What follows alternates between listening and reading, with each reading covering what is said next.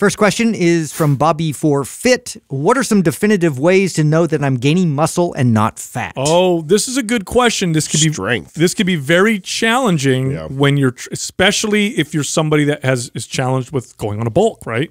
It's like, what if I'm gaining body fat? Adam said it, strength. Here's the thing with strength. I love strength because it's objective. You're moving more weight. However, you can also get stronger simply because your calories are up. That's right. And sometimes higher body fat percentage contributes to more strength. I notice for myself, my squats go up when I'm a little heavier with just body fat as well. So it's not perfect, but strength number one. Number two, body fat tests. Body fat tests are the most accurate. They're not 100% accurate. There's nothing that's 100% accurate, but they're the most accurate way of seeing if you've gained or lost lean body mass or fat mass. I also think too, visually, I mean, I feel like you look like, let's say you've been training and you've been dieting with the scales not really moving much. This is why I like to take a photo like every week or every other week. So but there's a strategy there, right? Yeah. You take it at the same time. That's right. Every day, And so it'd be, Friday morning before I eat, always the same time. And it's there is because mentally you mess with yourself. If you look in the mirror every day, you need to have something that you can look and you can like compare to, right? So if I look at a photo of me on Friday and then 3 weeks later, and let's say the scale is not moved, I've been training my ass off. Maybe I haven't seen much strength gains. I know I've been dieting. I'm following what I'm supposed to. I'm not sure. And then I look at a picture and I'm like, oh, okay. I definitely look better this Friday than I did 2 Fridays ago. I'm probably heading in the right direction. Yeah, now I like what you said about a week or 2 weeks. Yeah. Here's the problem I've seen with people doing this. They'll take an everyday picture. Yeah, that's not And cool. there's, especially if you're starting out. Too much fluctuation. Yeah, especially if you start out lean. This used to screw me up. Yeah. Because I would start out lean and I'd say, okay, I'm going to gain now. And initially when you gain, you're eating more, you hold more water. And I'd be like, oh my gosh, I'm gaining body fat. But it wasn't. It was just a little bit more water. Body fat's a little difficult, though, because the most accessible one, you're going to get those scales where it's like they do, the bioelectric impedance. But really the most accurate you have your water displacement, your air displacement, so like your bod pod or the dunk tank, which is great. You just dunk on That's what it's called when Justin goes in there. Dunking. The dunk tank.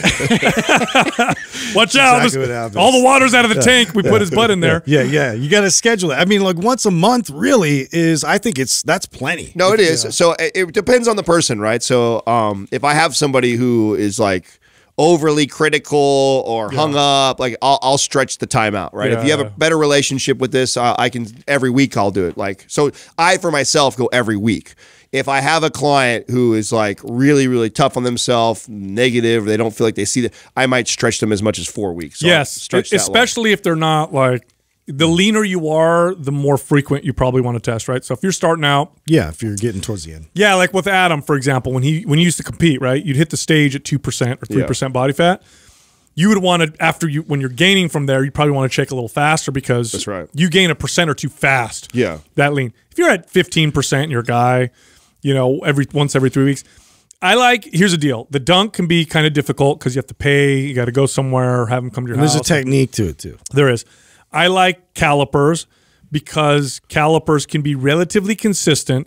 Here's the challenge. Have the same person test you each time. Do it the same day, the same time.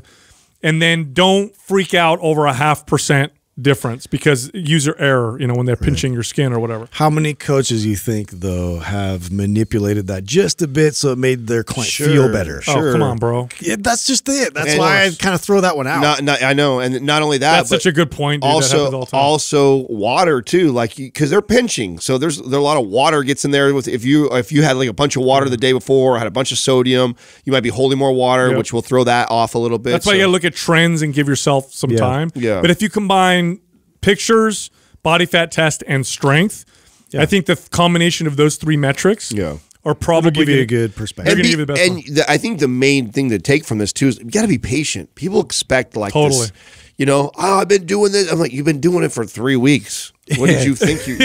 What the fuck did you think it was going to look like in 3 weeks? And you don't want drastic change in 3 weeks' time. It should be very slow and gradual if you want it to be long-term success, right? Otherwise, it's going to happen really quick. It's going to come back on really quick too.